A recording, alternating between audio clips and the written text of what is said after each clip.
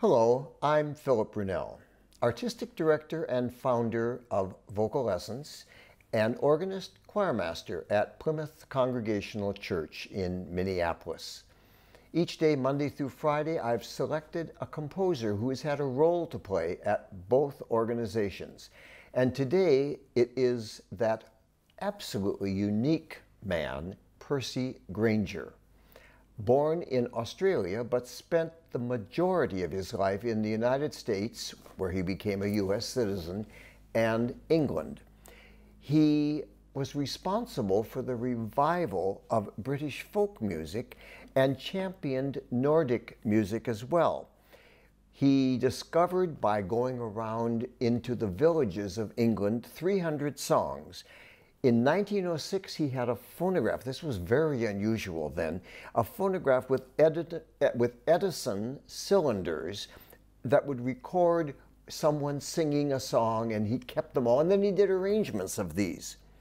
In 1907, he visited Grieg in Bergen at Grieg's home, Troldhagen, and became such a good friend. In fact, he was responsible for the Grieg piano concerto. Obviously, other people played it, but Grieg was most impressed with the way Percy Grainger played it. In 1912, now he was born in 1882, in 1912 in Queen's Hall in London, he had a concert of his music. And to say that he was an unusual man is to put it mildly. He did one of his pieces called Fathers and Daughters, which was a piece for 30 guitars and mandolins. I can just imagine what that must have sounded like. He also included a piece that he wrote called Handel in the Strand, and another one called Molly on the Shore. In 1915, he made his debut in the Aeolian Hall in New York City, doing concerts with Nellie Melba. He also performed for President Woodrow Wilson and was one of the first then to be hired by Columbia Records to record for them. And these were those piano rolls that were very famous at that time. He wrote some music for piano and chorus. This happens to be a piece that was a cappella, text of Oliver Wendell Holmes called Thou Gracious Power. 4 little verses, but each one becomes more romantic, and there's more harmony changes that happen as you get through Thou Gracious Power.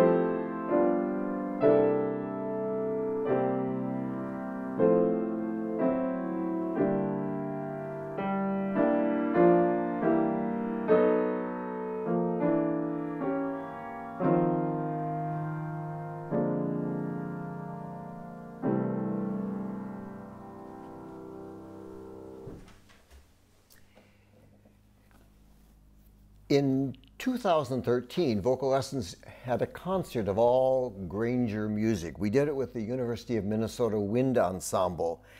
And it was fascinating for the audience and for all of us performers to hear all this music that Grainger had written for different combinations. The ensemble singers did one of his pieces called 3 Roses, which was for the ensemble singers with 3 clarinets. It was a very unusual, wonderful color.